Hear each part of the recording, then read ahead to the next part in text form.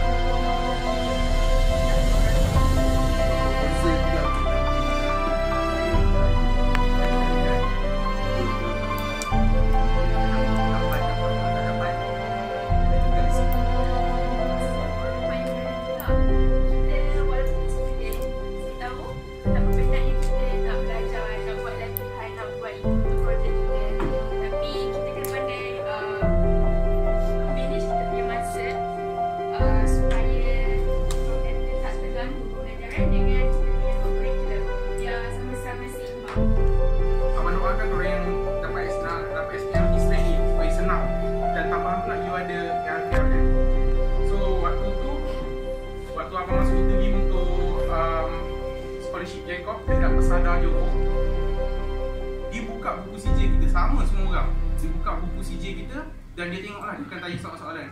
Tapi abang ada satu hutang PARP dekat abang punya baju kod. So conversation dia tanya, apa fungsi hutang tu? Daripada situ dia tutup dah buku CJ tu, dia tutup, dia tak tutup. Dah macam tak ada value lah. Yang saya tunjuk CJ tu, dia nak dengar cerita kita je. Macam yang dalam video tadi lah. Saya cerita je lah apa yang saya buat, apa program pendidikan, UPU punya kan. So saya cerita semua. So dia kata calon pertama yang cakap pasal ARP tak ada calon lain. Sebab nak bersaing, bukan bersaing sesama bangsa kita. Saya bersaing dengan orang Indian, Chinese yang mak ayah di peguam, yang bahasa Inggeris Masya Allah kan. Jadi saya pun memang interview bahasa Inggeris.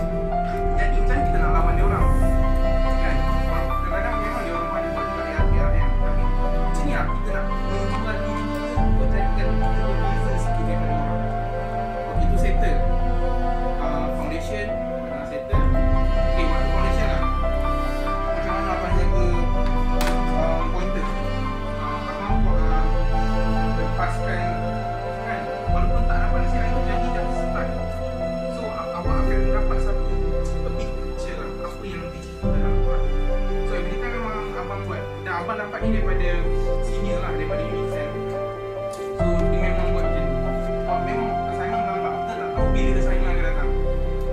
Kemungkinan yang ni untuk projek lain. Assignment ni bukan pending untuk di sekolah awak tau. Setakat dia orang soalan yang dia nak buat soalan, dia boleh hantar tak. Assignment ni bisa dipakai. So untuk foundation ni lebih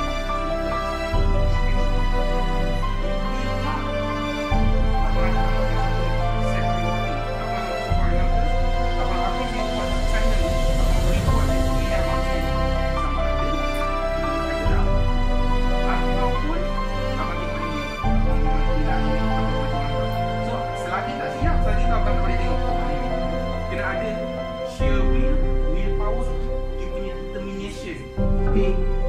dia tak putus asa. Dia buat je. Akhirnya hujung SPM di Pemanis. Jadi inilah kelebihan. Boleh tepukan kepada kelebihan yang dia dapat. Dan dia teruskan usaha dia sampai dia berjaya. Apabila dia masuk ke UiTM ambil course engineering mechanical, electrical power, dapat beasiswa. Dia cerita pasal beasiswa. Kemudian apabila setiap semester dia dapat